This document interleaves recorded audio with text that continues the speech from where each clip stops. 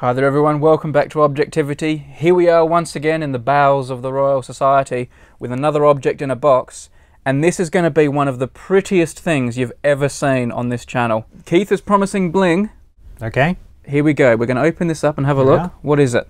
Are you ready for some bling? Whoa! This is a 19th century snuff box, and it belonged to Charles Blacker Vignoles, who was an engineer, quite an important one. Wow, that looks like some rapper should have it attached to a chain or something, shouldn't they? Look at that. What is a snuff box? Well, snuff is just ground tobacco, and sometimes there's flavourings in there, different kinds of things. But yeah, you just, instead of smoking tobacco, you just stuff it up your nose, have a good sniff, and it's a way of getting nicotine to your brain quick. We've got gold, we've got diamonds, we've got it all here. Bit of silver chasing there, some blue enamelling, very nice. Look at this. And this is all the correspondence from the years 1942 to 1943 relating to this snuff box.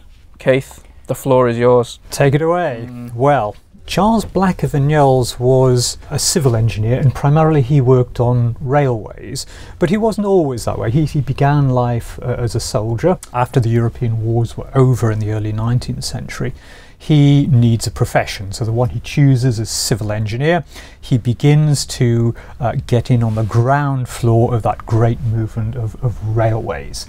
These were the new thing. We're very familiar with people like George Stevenson and Isambard Kingdom Brunel. Vignoles worked with these people. So this is a real golden age of engineering. It is. And he's mixing it up with the big boys there. There was big money to be made. The first proper passenger railway in Great Britain was the Liverpool to Manchester line, and Vignoles was involved in that, in surveying the line. And then there was some very, very famous locomotive trials, the Rainhill trials, to decide which locomotives would run on the railway. And Stevenson's rocket was the winning locomotive.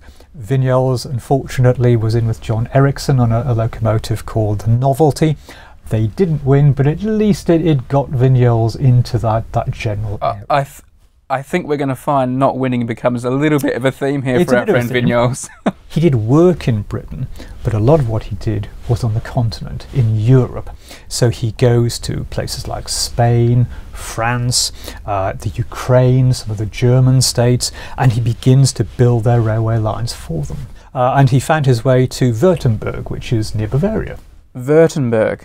Okay. That's right. Basically, he's going over there to try and win some railway business. Indeed. So he goes over there to advise as a consulting engineer how would they best build their railway lines, make the state more prosperous, bring it up to a modern standard, and he advises the king of Württemberg. Okay, now I found something in a letter here. Let's see if I can find it.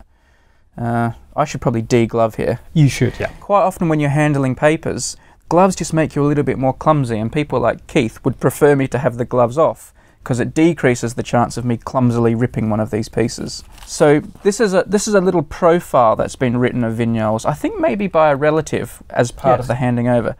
In 1843, almost 100 years ago, having made a great reputation in railway work, he, Vignoles, was invited by King William of Württemberg to advise on plans which had been prepared by his ministers and local engineers for the railways of that state. The king seems to have been very well disposed to his English advisor, so the king liked him. But there was considerable opposition in the ministerial and court circles of Stuttgart, and according to CBV's private diary, that's Vignoles' private diary, the king, in quotation marks here, had not the courage to fight for the engineer he had brought out here to tell him the truth. So it sounds like the English guys come out, told him like it is, this is what you got to do. The king says, I like this guy, let's do it. But there's a bit of politics going on, and the rest of the Germans are like, we're not having it. In the end, Vignoles failed to secure the adoption of his proposals for modification of the plans. But in addition to his fee of 2,500 guineas... Pretty decent. So he got a lot of money. He was presented on the 22nd of March, 1844, with a warm letter of thanks from the king, accompanied as a mark of His Majesty's appreciation for his services by a gift of the snuff box.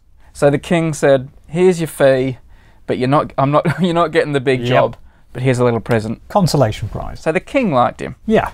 Now we know the story, it's all much more interesting. Now, Let's take the whole snuff box out so you can have a better look at it.